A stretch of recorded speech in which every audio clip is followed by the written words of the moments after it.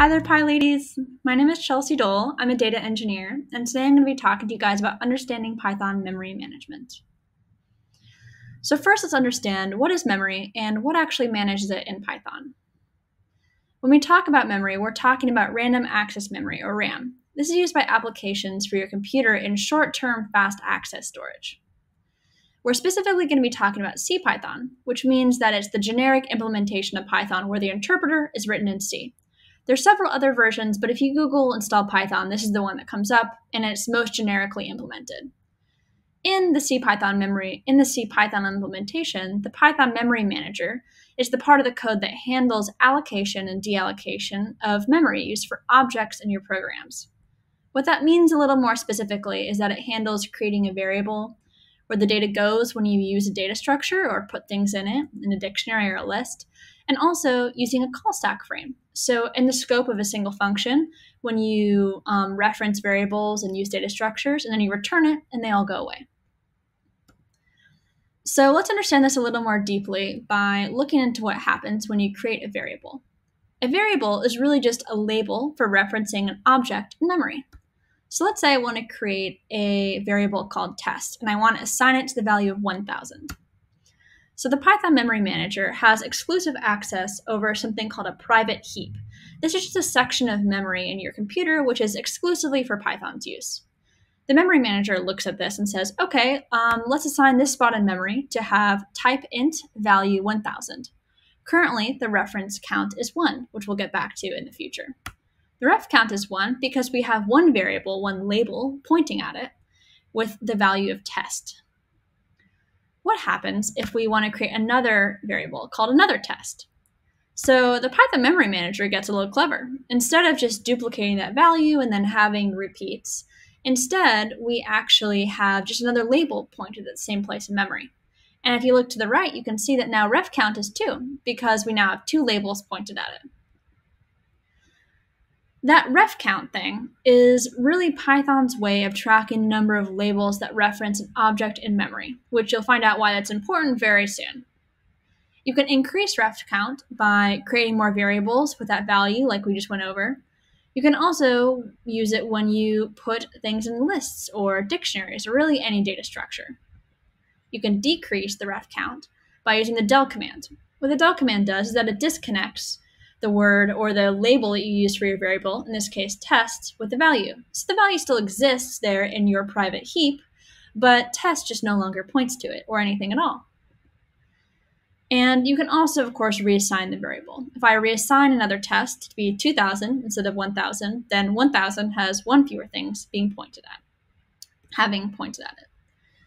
So what happens if we decrement, and then suddenly ref count of 1000 in memory is now 0? The Python memory manager immediately deletes it from memory because if nothing's pointing at it, there is no use to keeping it around. That process is part of what Python's garbage collection system is. Garbage collection is a term used in computer science in many different languages to refer to the automated memory management technique used in the source code of a language, including Python, to free up memory that's no longer in use. In languages like C, memory allocation is actually done manually by a developer. This is a pretty intensive process. If I wanted to create a variable called test with value 1000, I have to first set out some space for it, figure out how much it is, then I utilize that in my methods or my functions, and then when I'm done with it, I have to manually deallocate that space. There's no garbage collection, meaning there's nothing going on in the background. There's no C process that takes care of memory for you, even in the least bit. It's all manual. Python, on the other hand, uses dynamic memory allocation. In dynamic memory allocation, memory is never managed directly by the developer. It's instead allocated by the Python memory manager at runtime. This is garbage collection. It's when it happens in the background because in Python, you never have to say, okay, I'm going to take this spot and I'm going to fill it with this variable, and then if it's too big, I'll put it there. It's all handled for you. Each of these systems have upsides and downsides. For C, the source code is faster and uses far less memory. Because remember, when we were creating test, we have the data type, if int, we have the value of 1000, and then we have ref count. So ref count is one of just 3 things that we're storing on every object in memory. And if you have thousands and hundreds of thousands and millions of items in memory, then actually, 1/3 or 1 out of 3 items in each object is your ref count. If you don't have to store that, it's a lot less overhead. On the other hand, it's very bug prone for developers. If you've ever heard of like memory overflow or issues around that, then those often come from memory that isn't deallocated properly. For Python's side, the source code of Python and CPython is much more complex, and it uses more memory because of the issue I said before about 1 out of 3 items being ref count. However, it's much easier for developers. Developers don't really need to have any knowledge of memory at all, actually, because it's all just taken care of for them. However, ref counting is not the only method that Python uses to take care of garbage collection. There are some legitimate situations where ref count might not delete items that should be deleted. Specifically, this can happen in circular references. So if I've got 2 items that have ref count of 1, but each of their references is pointed at each other. In that case, they're never going to be cleaned up by ref count because they have a positive ref count. But at the same time, there's no real way to access them. There's no utility for them. Things like this are covered by Python's secondary garbage collection method, which is a generational mark and sweep algorithm. What this means is that Python under the hood keeps track of all objects with ref count above 0 by age in 3 buckets. Each of these buckets, when it reaches a certain size, has an algorithm run on it called a mark and sweep algorithm. It runs on that generation, and if there are generations younger than it, it runs on them too. What happens is that first thing, it checks all the objects in the generation bucket, and it marks everything that's reachable or good. Then it deletes everything that's not marked, meaning it's unreachable, and maybe it had some ref count oddity that didn't allow it to be deleted. Finally, when it's done, it promotes all the surviving objects in that generation to the next older generation above it. Through this process of reference counting and also generational mark and sweep, Python takes pretty good care of all the memory-related concerns that you could want while using it. I think it's pretty interesting how the language's choice to manage memory is really a major functional and philosophical choice by the developers of that language. For example, if you compare C to Python, are you preferencing speed like C or ease of use for developers like Python? Are you preferencing clarity of source code, like C also, or clarity of the actual language syntax that developers use every day? With Python, I personally think it's really interesting because Python chooses to maintain a complex and relatively slow memory management system internally.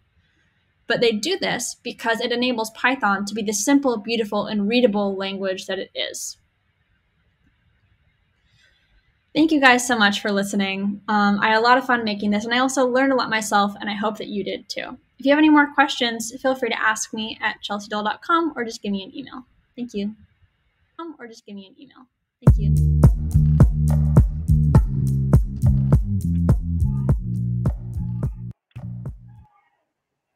Wow, very in-depth research that Chelsea actually made, right? Oh, wow. I would love to get Chelsea up here. Chelsea.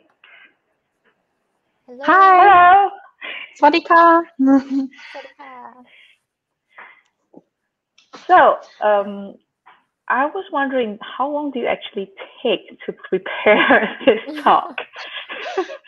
So funny story. I initially put together a lot of notes for this talk to apply to a conference about a year ago, and it was supposed to be a 40-minute talk, and it got accepted, but then the conference was canceled because of COVID. So I did most of the research on this probably about a year ago, and then I revisited it more recently.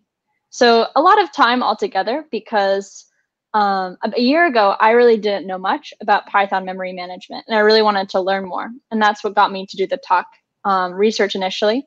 And so I revisited it for a couple hours to make this, but I did a lot more work last year. Right. So you will say total, how much time do you put in this talk? This for PyLadies probably like 4 hours, maybe 5 hours, but a year ago, probably a couple of days. Wow, because That was intense. Yeah, I hope it was not too intense. I hope it was helpful. No, maybe you can send us a private message on the link where you could actually share the slides, and we could actually put that on a banner. So the people who actually want to go back and read a bit, because I see a lot of information right there. Yeah, so I would love to have the link. Yeah, I'll do that. After we finish talking, I'll send that to you. Sure. I'm also happy. I have a lot of notes for myself, and there's a lot of really good articles and documentation about this that I learned a lot from. So I'm happy to share those as well. So one question, why in Thailand?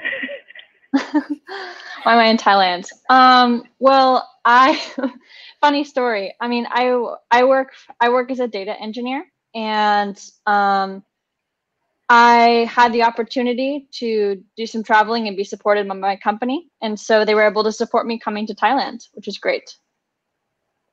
That is amazing. When you have a company that actually support you for whatever reasons, where you want to go or what you want to do, you just grow. You can just you feel comfortable to be where you are. We'll maybe talk a little bit more about that later. Thank you, Chelsea, for us. Let's go ahead for the next talk, and we'll talk to you later a little bit more. Sounds good.